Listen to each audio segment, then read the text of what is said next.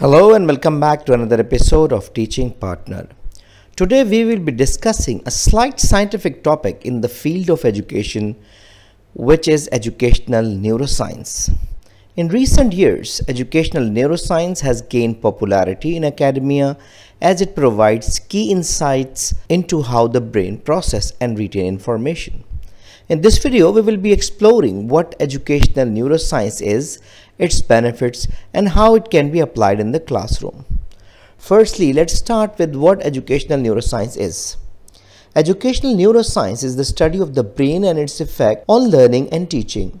It combines neuroscience, psychology, and education to understand how the brain processes, stores, and retrieves information. This interdisciplinary approach enhances our understanding of how different teaching and learning methods can influence the brain's natural processes. Research in educational neuroscience has shown that there is a strong connection between the way we learn and the way our brains work. Teachers can use this knowledge to create nurturing and engaging learning environments where students can thrive. Now, let's move on to the benefits of educational neuroscience. One of the biggest benefits is how it helps students retain information better. This is because educational neuroscience focuses on how the brain processes information. Teachers can use this information to tailor their lesson to fit each student's individual learning style. This can lead to improved performance and a greater understanding of the material. Another benefit of educational neuroscience is that it helps teachers create a positive learning experience. Teachers can create a learning environment that is stimulating, engaging, and attractive to learning. When students are in a positive learning environment, they are more likely to be motivated and engaged, which can lead to better learning outcomes. Lastly, educational neuroscience can help identify and address any learning difficulties that students may have. Now that we understand the benefits, let's discuss how educational neuroscience can be applied in the classroom. Number 1. Provide multiple ways of engagement. Incorporate different types of learning activities to activate different areas of the brain, including movement, sensory input, and social engagement. Use visual, auditory, and kinesthetic elements to help students understand concepts in multiple ways and improve memory retention. Number 2. Teach to the students' level of cognitive development. Create activities and lessons that match the students' current cognitive stage and development level. Modify where necessary. Number 3. Use analogies and metaphors.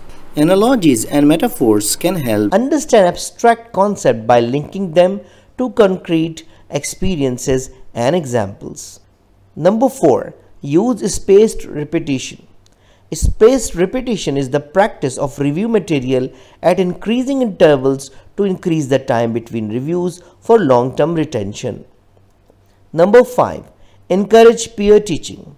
Teachers should encourage students to teach each other as this reinforces their own learning.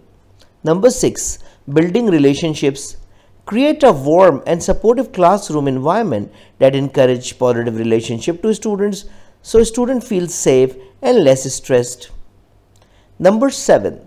Mindfulness-based techniques. Teachers should incorporate mindfulness-based techniques to help students remain calm, reduce stress, and self-regulate. Number 8. Encourage active learning. Encourage more active learning such as discussions, debates, and problem-solving activities to engage students is vocalizing their thinking as well as collaborative learning. Number 9. Provide immediate and specific feedback. Provide quick and specific feedback to students to correct misunderstandings and support long-term memory retention. These strategies are based on research on how the brain learns and processes information and how it can help students' learning and retention of the material. So that's all for today. I hope you enjoyed the video. I hope this video is very useful for you. So thank you very much. If you have any question, query, or you need any support for making a decision, don't hesitate to write an email to theteachingpartner@gmail.com. Thank you very much and see you in the next video. Goodbye.